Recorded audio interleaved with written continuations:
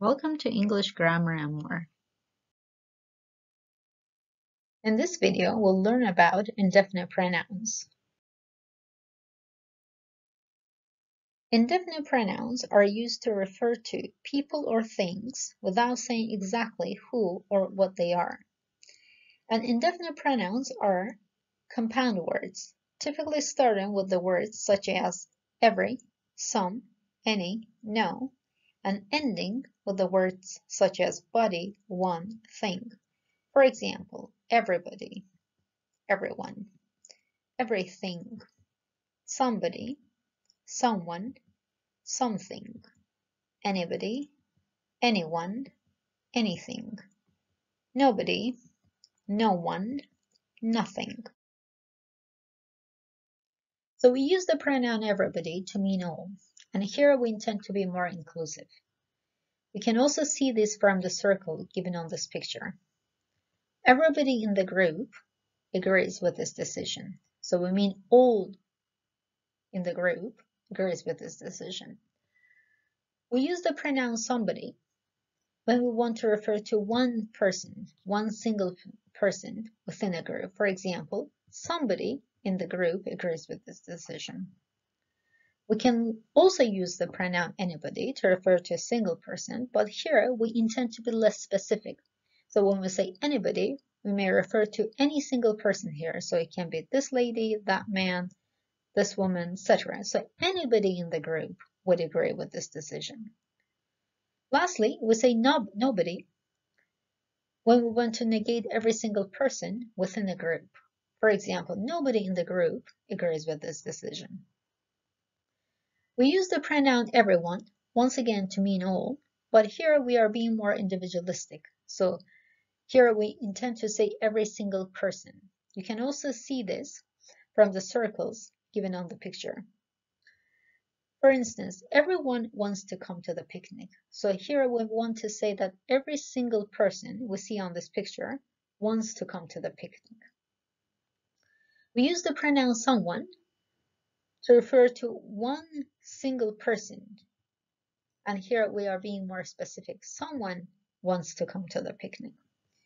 We can again use the pronoun anyone to refer to one single person, but here we are being less specific. So it can be anyone. So this man, this woman, anyone would want to come to the picnic. Lastly, we use the pronoun no one if we want to negate every single person in the picture. For example, no one, like not any single person, wants to come to the picnic.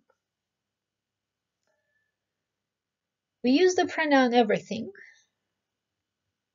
to refer to all the things we are talking about. For example, everything here belongs to Peter. We use the pronoun something when we want to refer to one single thing among many things. For example, something here belongs to Peter. We can also use the pronoun anything to refer to a single thing, but here we intend to be less specific. So when we say anything, so it can be anything literally. So it can be the clock, chair, scissors, pencils, etc. Anything here may belong to Peter. Lastly, we say nothing when we want to negate every single thing in the picture. So nothing here belongs to Peter. Now let's talk about the use of indefinite pronouns in a sentence. Indefinite pronouns can be used both as a subject and as an object in a sentence. When we use it as a subject, the indefinite pronoun comes in the very beginning of the sentence, right before the verb. For example, everybody wishes to be successful. Here, everybody is the indefinite pronoun used as a subject, and it comes right before the verb. Another example would be somebody knocked on the door. Somebody, once again, is the indefinite pronoun used as a subject and coming before the verb. Anybody can ask a question. Again, we have an indefinite pronoun anybody used right before the verb. Lastly, everything is ready. Here, everything is the indefinite pronoun used as a subject coming before the verb. As an object, however, indefinite pronoun comes right after the verb. For example, I saw everybody there. Here, everybody is the indefinite pronoun used as an object, and it has come right after the verb. Another example would be, I talked to somebody from the team. Here, somebody is the indefinite pronoun coming right after the verb. We did not meet anyone familiar. Here, anyone is the indefinite pronoun used as an object coming right after the verb. Lastly, they did nothing new. Nothing here is the indefinite pronoun used as an object, and it comes right after the verb. Now it's time for you to practice.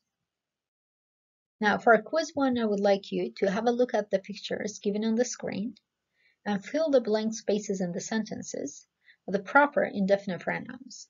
You have 30 seconds to prepare your answers. After 30 seconds, I'll show you the correct answers so that you can cross-check.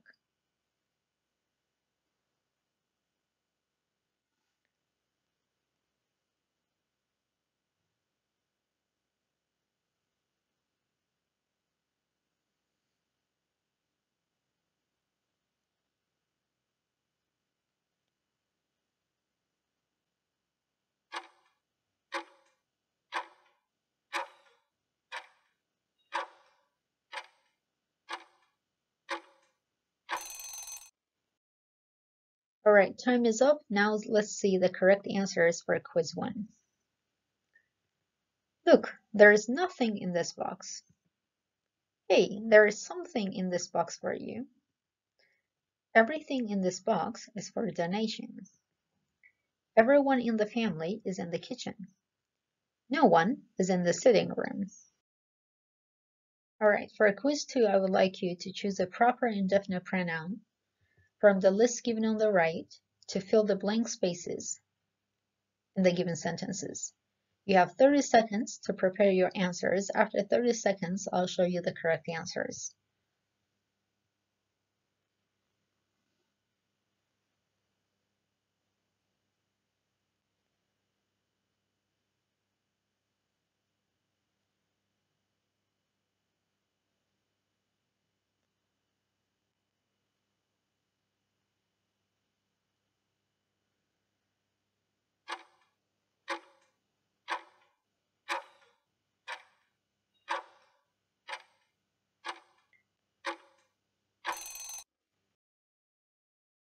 Now, let's see the correct answers for quiz 2. I don't find my pencils here. Somebody has taken them. This is very easy to do. Anyone can do it. The whole box was empty. There was nothing in it. Do not worry. Everything will be fine. If everyone is ready, then we can finally go. No one in the group mentioned about this. I wanted to park my car in the yard, but nobody opened the gate for me. Finally, it's time for homework. For homework, I would like you to write at least 10 sentences using indefinite pronouns. You can write down your sentences in the comment section below. I'll try to check them for you whenever I can. Thanks for watching. Talk to you in the next video.